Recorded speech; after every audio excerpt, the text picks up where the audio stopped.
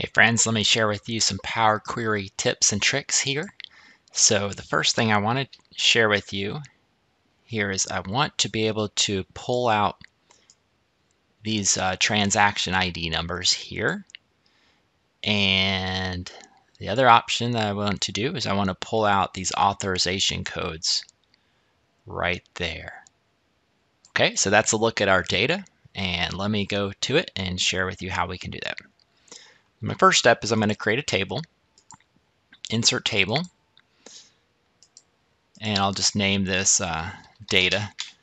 Okay. Next, what we want to do is we want to bring this into Power Query. We can do that by clicking on the Data tab, and right here we have Get and Transform from a table. Okay. After we click that, we're going to be presented with Power Query. This is, if it's your first time in here, this is a separate window.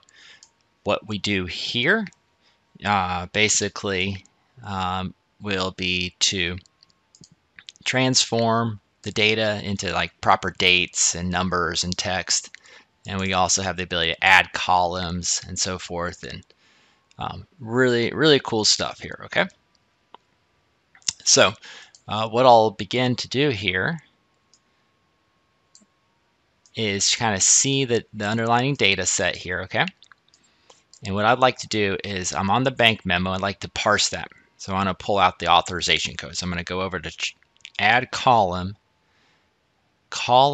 from examples. So this is just simply from all columns or from selection. We'll just do from selection. And I need to just start typing right here the first number I see here, this 210 number here. So let me start typing 210 410 2535. Okay, I hit enter, and magically, just pure magic here, how it pulls that out here, and it's following suit down below. Everything, as far as I see, is matching up perfectly. Okay, so basically I would hit OK. Then I need to double click that and just call it the authorization code to rename the column. Okay, you can see that it's treated as text, which is totally fine in this scenario, but if we need to convert it to something else, we could try that here. Okay, let's do one more. This ID here, you can see we want to pull out the transactional ID. So I'm going to click columns from example.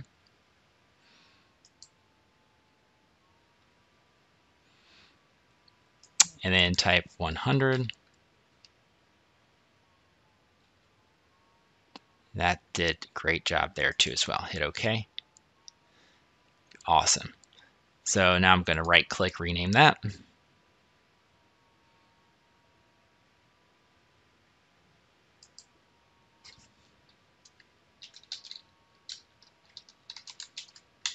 There we go. Let me share with you kind of how this logic is working here. So if I go back to the authorization code, you can see that I did a, it's called inserted text between delimiters. So I'm going to click this little gear icon here. Okay. And so basically what it did was, you can't see here, but that's a space. The start delimiter is a space and the end delimiter is space.